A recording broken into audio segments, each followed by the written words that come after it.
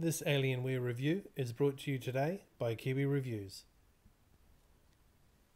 This Dell Alienware laptop 17-inch was deployed on June the 19th, 2013. I like to think of it as more born on 2013, June 19th, being an alien, but deployed is the way that they want to call it, and that's what the label says on the bottom.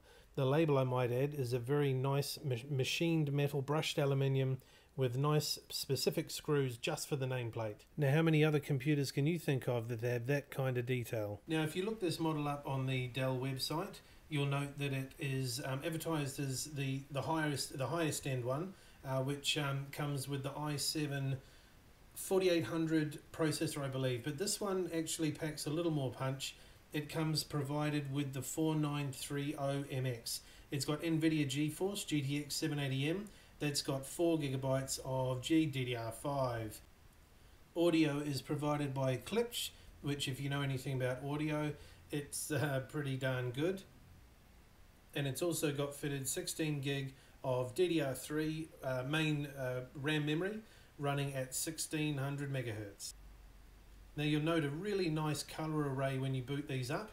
The touchpad there is glowing a nice blue at the moment, the Alienware logo, and the keyboard, and also along the sides and along the front.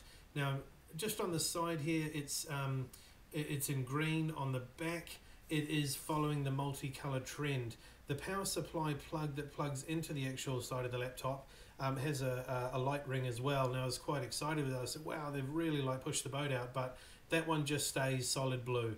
But that's fine. I mean, it's a really nice touch. You know straight away that you've got power to the laptop, which usually you then have to, say, feel the power supply. You'd have to make sure it's plugged in. This way, blue light, it's obvious, there's power there. Lifting up the side here, you can see they've stuck with the green Alienware lights for this particular theme. That theme carries on along the front and also along the left side as well. Now, running a few speed tests on this, I didn't run any sort of CPU benchmarking or anything like that. I just used it for like real-world use. I found that doing things like playing games turned everything up to absolutely the fullest resolution that I could possible. I didn't see any drop frames. It wasn't stuttering. It wasn't jerking around at all. It was running really well. And I also wanted to test out just basic usage, like things like opening YouTube, running multiple YouTube windows at once. And as you'll see later on, it doesn't skip a beat. I opened 3 or 4 windows and they all cache up and start playing individually really quickly and really well. I'm pretty bad at this game. I haven't worked out how to turn left or right, so all I can do is strafe left and move forward, strafe left, go back and jump.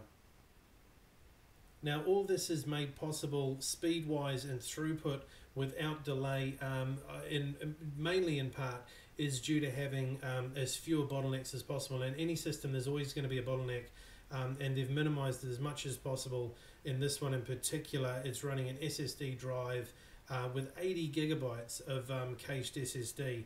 Now, that's huge. SSD is basically solid-state technology.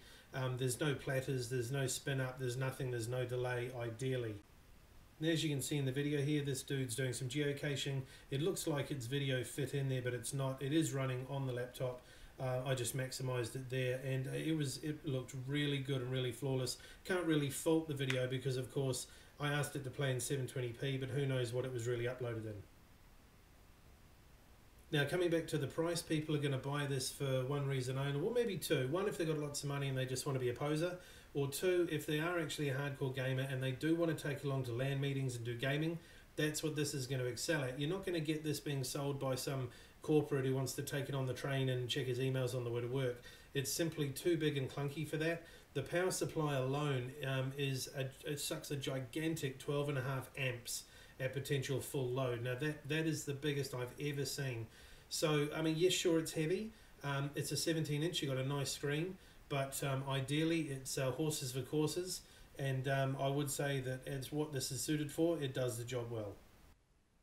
This particular model will not give you much change out of 5,000 New Zealand dollars, but you can get into the entry 17-inch Alienware laptops for around the 3250 mark. Obviously, prices will vary and options will vary also.